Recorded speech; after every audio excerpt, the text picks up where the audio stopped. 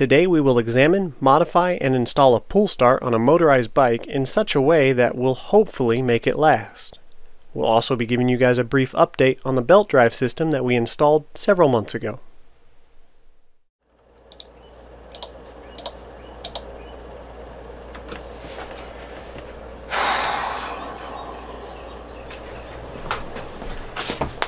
Hey! Oh, you okay? Yeah, I'm good. What's up? Yeah, I got the script ready for this week. Cool. What are we working on? We are doing an update on the belt drive system. Man, I really don't want to mess with that build. You can't even start it without grinding the teeth on the belt. Well, you could always try a pull start. A pull start? Man, have you seen the reviews on those? They're junk. Look at this. Please read, and do not waste money. Broken 3 pulls, started with a drill instead. POS. They promise but can't deliver. Total junk. Total waste of money. Don't buy ever. Garbage. The cord broke after a few pulls along with the handle. Absolute garbage. I don't know what these idiots were thinking. That's the first 5 reviews. Yeah, I feel you, but viewers have been asking for a pull start video for years. Besides, you could kill 2 birds with 1 stone, and they're only like 20 bucks. Alright, fine. We'll do the pull start video. God knows YouTube loves failure. That sounds great, man. I actually already have it set up because I was pretty sure I could convince you to do it. You're going to need wider cranks to clear the case. You're going to need a tapered bottom bracket, a bottom bracket adapter for the cranberry. You're going to need new pedals because the original ones won't fit the wider cranks. Oh, and you're going to have to modify the shit out of that pull start. What the f, dude? That's like a lot more parts.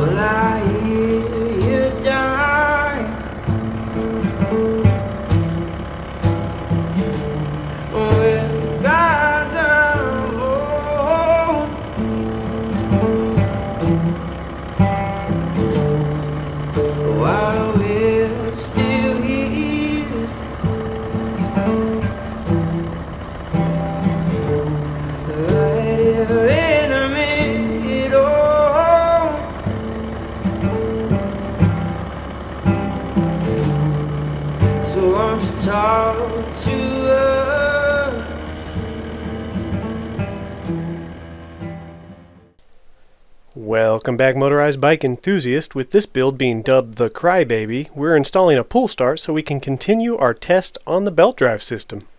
In case you missed our initial belt drive testing video, I'll leave a link down in the description. There were some positives and negatives, but one major issue which has prevented me from further testing this belt system. And that is simply that while trying to start the bike, no matter how tight the tension is on the belt, it will slip, and the teeth on the belt jump the cogs.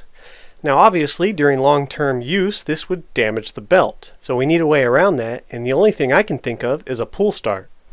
This brings in a number of issues, the first being it's a trail of parts. The belt drive requires a pull start, the pull start requires wider cranks require new pedals, and a bottom bracket adapter along with a tapered bottom bracket to fit this specific bike. Your situation might be different, but in most situations I think you're going to need wider cranks. Our second major glaring issue is the fact that despite looking everywhere, I can't find a pull start with decent reviews. Even if you're willing to spend the money, they just don't exist. Please correct me in the comments if I'm wrong. If somebody's making a decent pull start system for these bikes, I would love to know, but I can't find it.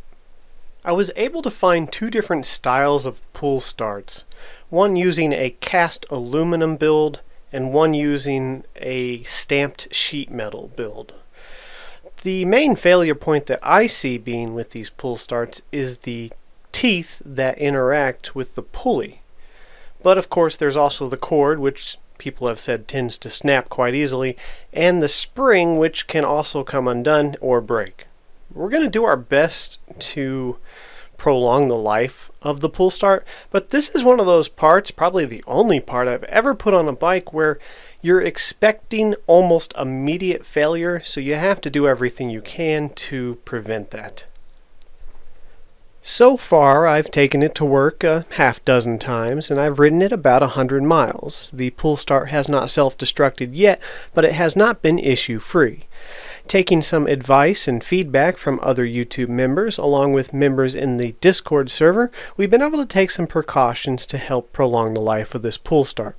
The first thing I did was take the handle off and let the pull start unwind itself one time. This might not be the case for every single one of these, however mine had an extra wind that it simply didn't need it. There's plenty of tension to hold the handle to the case, so we went ahead and got rid of that. This pull start is going to come off and go back on the bike a handful of times throughout the video, but before committing to installing the wider cranks and bottom bracket adapter, I wanted to make sure it was functional. So we just disconnected the bike chain and installed the pull start. Installation of the unit itself was incredibly simple and only took about 5 minutes. That's of course not including the parts we're going to have to add to the bike to make it practical and the modifications which we inevitably have to do to make it last. However, if you're capable of putting batteries in a remote control, you can install a pull start. There's really no need for a tutorial in this video. One look at these parts and you'll immediately understand how they connect to the motor. Fortunately for me, on this Motos motor, the crankshaft protrudes quite a bit on the magnet side, which means we have a good bit of real estate on the threads for our nut to go back on after we install the pull start unit. However, was in the case with me, and will probably be with you, is we were not able to reinstall the lock washer. It simply takes up too many threads, and you wouldn't have anything to bite onto. So instead I added a liberal amount of thread locker. Now luckily the pull start is designed in a way that it pulls the magnet in a direction that would tighten the nut and not loosen it. So as long as you got the nut nice and snug during installation with some thread locker, you shouldn't have to worry about it coming loose down the road. I would like to point out that the design of this unit itself looks good to me, and at a glance I don't see any major issues with the design. It's the quality of parts used that I have an issue with. The string is thin and easy to break, but that can be replaced. The handle is flimsy, but that can also be replaced. It's the cast aluminum teeth that engage the pulley that I mainly have a concern about. They're installed in a very flimsy manner, and cast aluminum is just not very good at handling these kinds of stresses. So I just don't see it lasting. However, had these been replaced with CNC machined aluminum or steel, then this could potentially last quite some time. During our first installation, this bike did not have a choke because it's using a velocity stack, which we've gone over in previous videos. So I had to use a bit of starting fluid to get her going.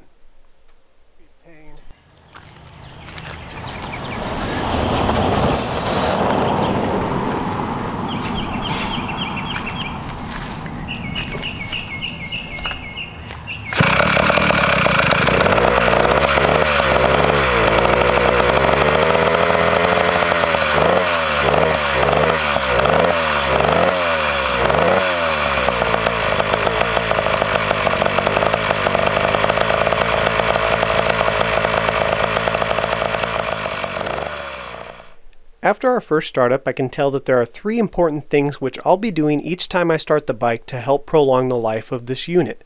Throughout the video, we'll do some modifications which in theory should extend this even further, but for now when I start the bike, I'll make sure that the clutch lever is pulled in, because if I forget to pull in the clutch lever and I yank on that string, it's probably going to snap. Second, I won't carelessly yank on the pull start until it runs out of spool. If you pull on it all the way to the end with enough pressure, it'll probably pull the knot right through the plastic cradle, and the recoil of the spring will self-destruct the unit. And third, which is probably not nearly as important but should still help, is I like to make sure the motor is just past top dead center. I slowly pull on the string until I feel strong resistance. I keep pulling past that resistance, and once it starts to give, that's when I'll give it a nice strong tug. I do this for 2 reasons. To help build up momentum and reduce stress on the internal components, and to help reduce the possibility of a backfire, where the engine begins to fire at top dead center while you're still pulling on it during the beginning of the stroke, and it might try and push the string back down, which can cause major stress on the internal components.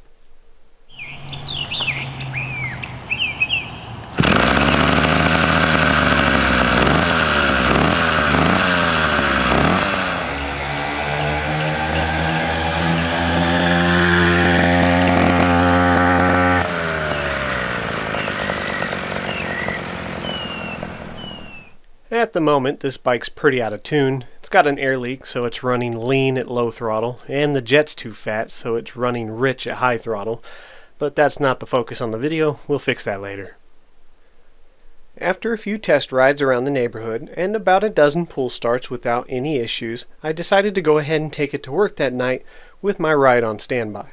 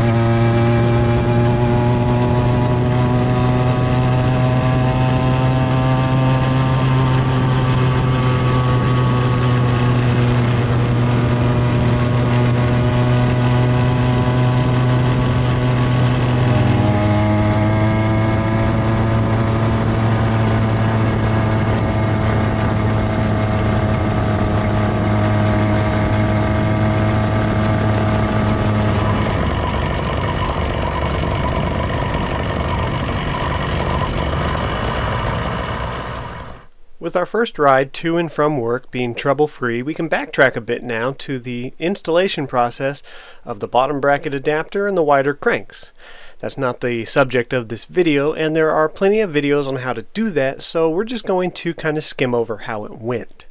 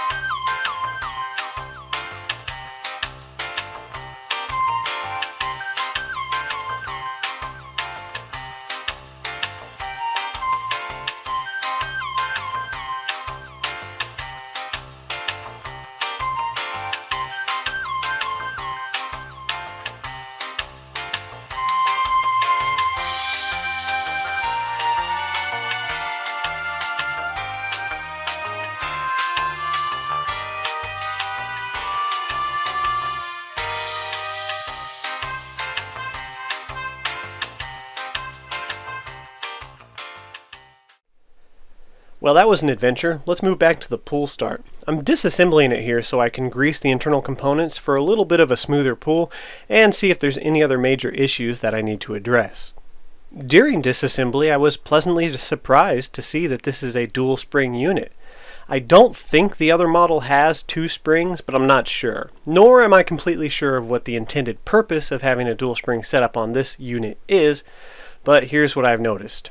The main return spring, which re-spools the cable and returns the handle to the inward position, is underneath this cover, and in the middle, connecting the inner portion of the spool to the outer portion, is a secondary spring which acts kind of like a buffer. Some might call this an easy start or recoil pull. I think it's just here to help try and buffer out some of the jarring forces from like engine kickback, or if you pull it a little too hard. The outer spool is disconnected from the inner spool and they're combined using this spring. So when you pull on the cable, the inner teeth don't move right away. They take up some of the resistance in the spring and then it'll begin to pull. From my limited understanding of things like easy start trimmers where they're designed to just gently be pulled on, if that is the system this pull start is utilizing, then it would make sense you would want to be gentle while starting the motor, as the inner spring's secondary purpose is to assist in starting the motor by building up some resistance and then quickly releasing it. So if this is an easy start style of pulley, you wouldn't want to yank on it ever. When disassembling this unit, I expected that the spring might come undone. I wasn't expecting it to be so severe. Fortunately, if this does happen to you, don't panic, because once we found the solution, it was actually relatively easy to return the spring in a short amount of time. The problem was finding that solution. I was overthinking it. trying to wind it in all sorts of different ways and use tools to keep it compressed so I could set it back in the cradle. I didn't need any of that. Turns out all I had to do was just place the hook on the outside of the cradle and wind it from the outside in. Once you got it in, it set flush and stayed there on its own. So from this point, we were able to add grease and put it back in the bike. While I had the coil out of the spool, I didn't notice any issues with it. The spring steel seems fine and it doesn't look particularly fragile. I think for what it's designed to do, it should hold up just fine, so long as nothing else in this unit breaks and destroys it. Although the string on this coil is thin and a lot of people complain about it snapping, I opted just to go ahead and leave it for two reasons. I could have replaced it with some paracord or maybe some tough boot shoelaces, but honestly, it doesn't look as fragile as I thought it would be, and I think so long as I take precautions while starting the motor, it shouldn't break on me, but I might end up eating my words later on.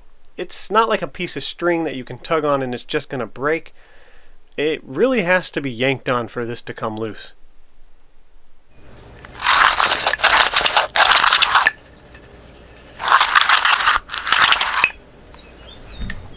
With grease on all moving parts and bearing surfaces inside the unit, we add a bit to the cogs which engage the pulley, and from there we're pretty much ready to take it out for a nice long test ride.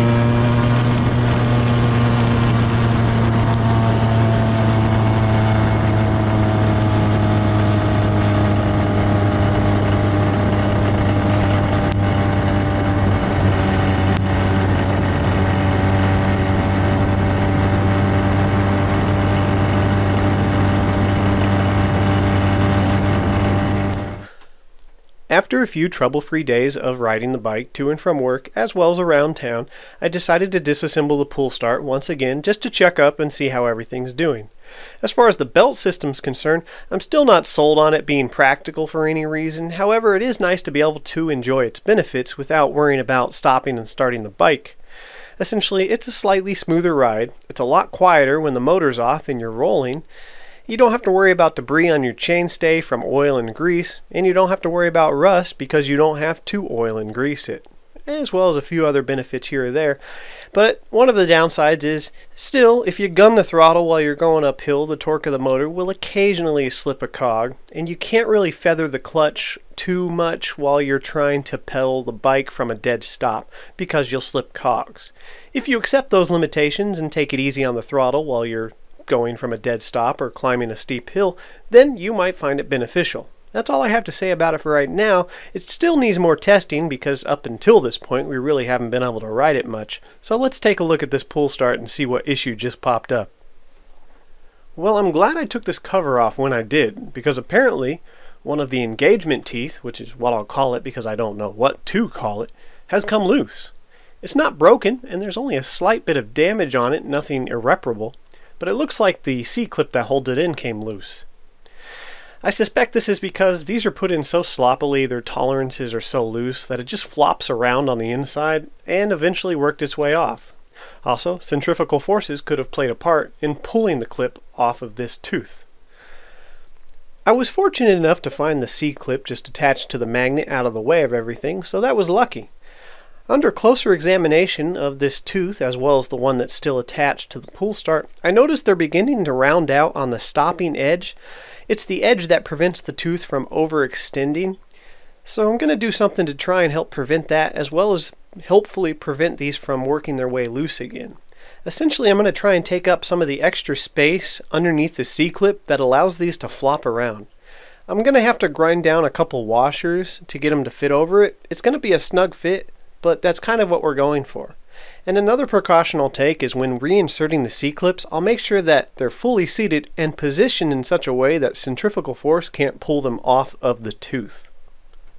Since we're taking these teeth off anyways to reinforce them, I decided to go ahead and weaken these push-out springs.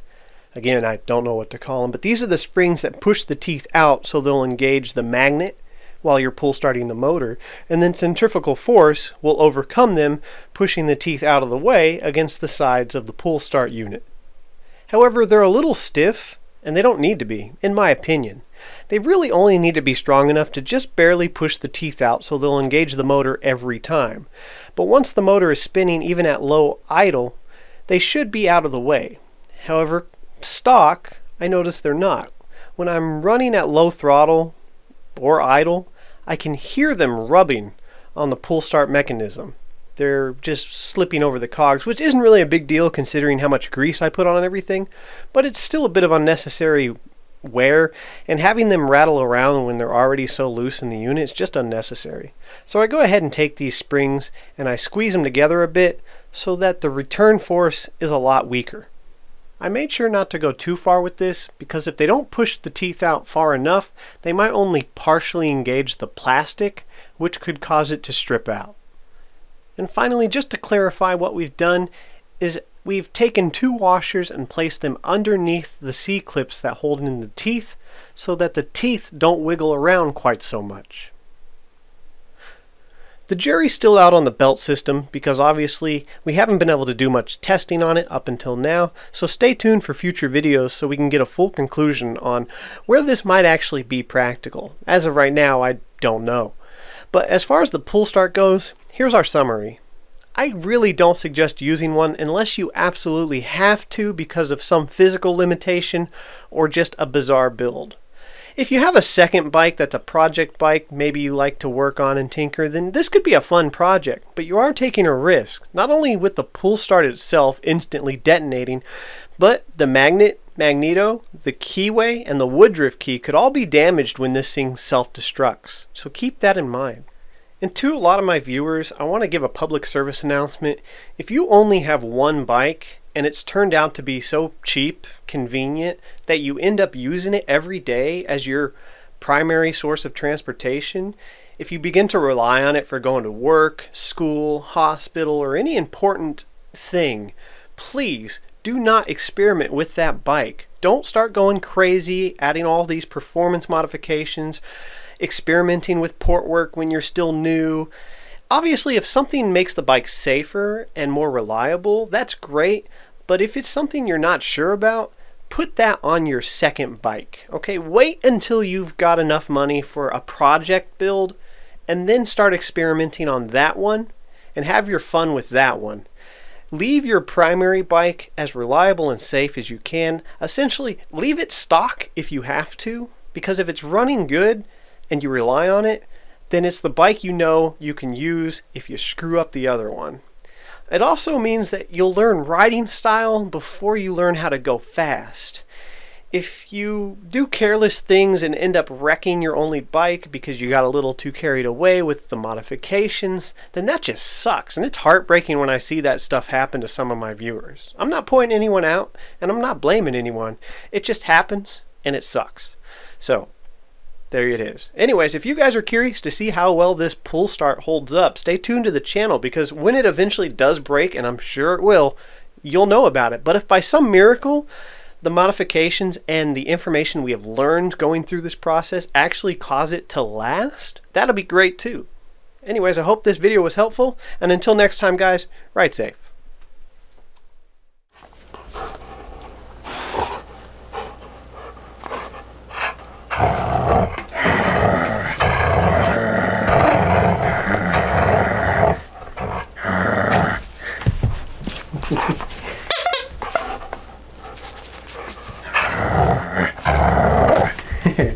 He's a good boy. He's a good boy.